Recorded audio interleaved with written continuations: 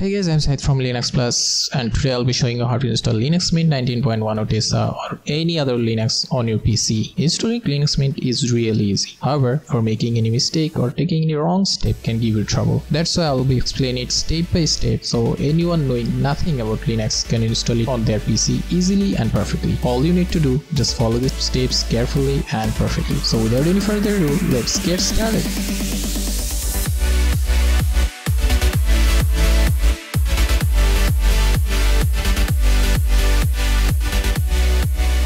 So firstly, you need to download LInuxMint. I'm going to download LInuxMint 19.1 you can download any other version you want. I'm going to download 64-bit as my processor is 64-bit processor. You guys can select any server to download. So let's download it. It's 1.8 GB.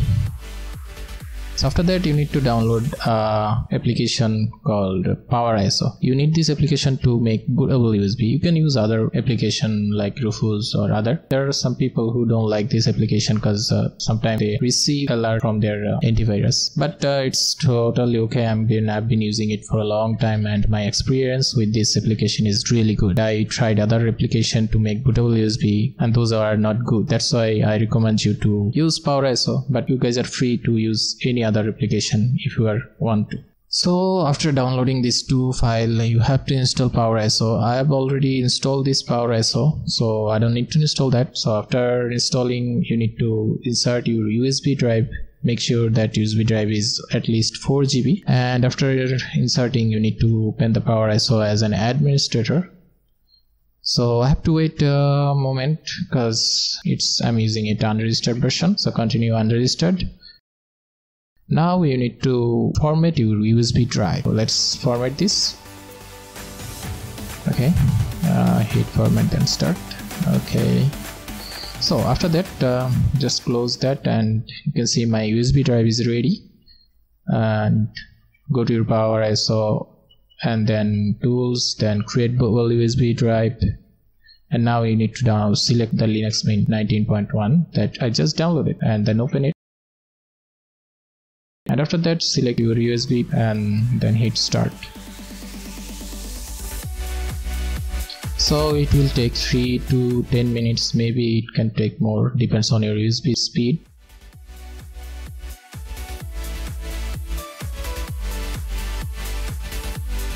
So after that, you can check it. Let's check it. You can see it's only 2.5 MB. My drive was 8 GB. So I'll be showing you how to fix that at the end of this video. So don't forget to check the end of this video. So let's restart your PC. So after restarting your PC, you need to open the bootloader to load bootable USB. It's different to PC. In my case, as I'm using Gigabyte motherboard, it's F12 button to open this bootloader settings. It can be different for you. It can be F2 or delete button or maybe escape button, whatever. Just find out a way to boot the USB drive. Okay, so after that, you need to select the right USB drive from there, and then you will load to the LInuxMint system. So you can see I'm inside of this system. You may have option for selecting install LInuxMint and try LInuxMint. If you have those options, just select install LInuxMint. And if you have option like me, you need to double click install LInuxMint. Let's install it. So from here, you need to select your language. You prefer English, and hit continue, and select your keyboard layout and then hit continue. And don't forget to select install third-party software for graphics and Wi-Fi hardware. And for that, you need to connect to the internet. Make sure you connect to the internet. But if you don't have any option to connect the internet, you can leave it. You can install this hardware, software, and driver later. So then continue, and this is the most important part. And don't select LInuxMint alongside Windows or erase this. Just select something else. Manual will give you more options. Select something else and hit continue.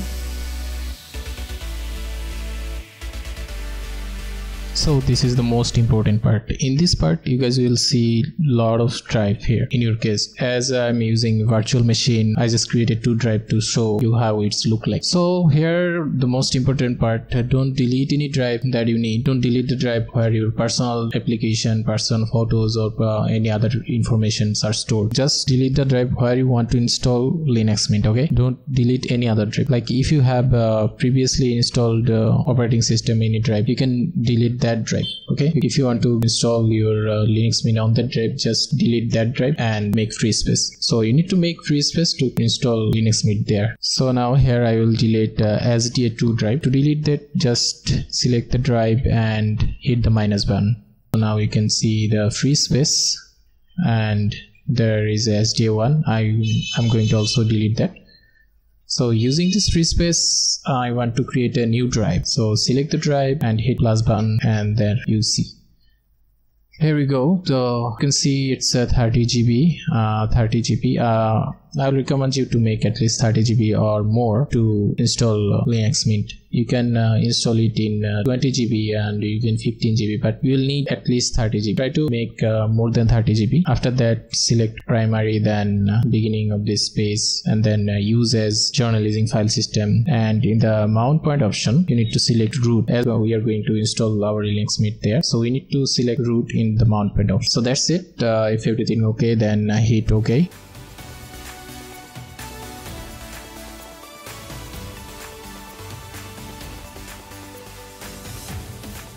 So our Linux Mint is going to install there in this root drive, and as I don't need this drive, I'm going to delete that drive to create home. Home is not an important part, but it's good to have home drive so you can manage your data more easily. So that's why I'm going to install home. So I'm telling you again, the home is not that much important. To create home, I need to delete that drive, so let's delete it. And here you can see the free space. It's 30 GB, and I'm going to make 30 GB for home. It's the same process, 30 GB logical or primary. I'm select from the beginning of the space and use as journalizing file system. Then mount point, I have to select home. Okay, that's it. One more thing you should remember, that if you have less than 4 GB RAM, then you have to create a swap area. And I'm not showing you how to create a swap area because most people, almost 99% people have at least 4 GB RAM in their PC. So if you have more than 4 GB RAM, then you don't need swap area. That's why I'm not showing how to create. If your PC RAM is less than 4 GB, then you have to create swap area. So here you can see that we have our root and we have our home. So now the step is you need to select a device for bootloader installation, and from here you have to select the full hard drive location. It's your full hard drive. Like if your hard drive is 1 TB, then it should be 1 TB. If you are using 2 hard drive, like one hard SSD or one SSD, then you have to select your SSD here, full SSD, not any drive. So after selecting that, you can install.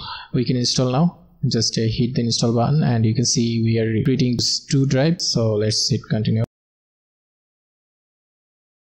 And after that, you have to select your location, that hit continue, then create your account, fill up your information, choose password, and then create account.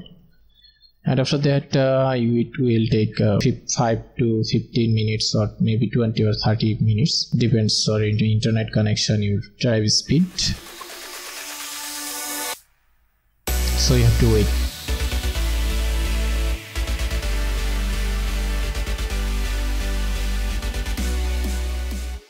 So after that, you will see an option for restart your system. So if you see this, you just need to unplug your USB drive and then hit restart button. And after that, you can see our installation is done.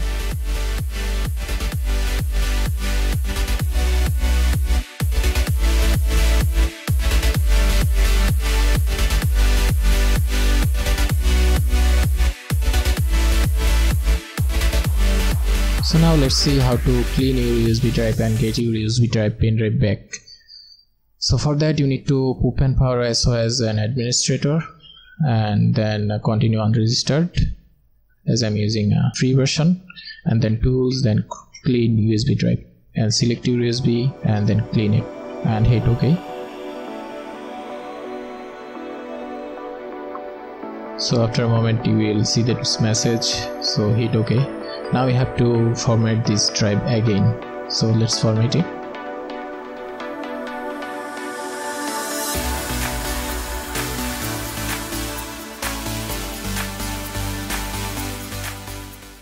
So that's it, hit OK. So here we go, we got our 8 GB USB drive back.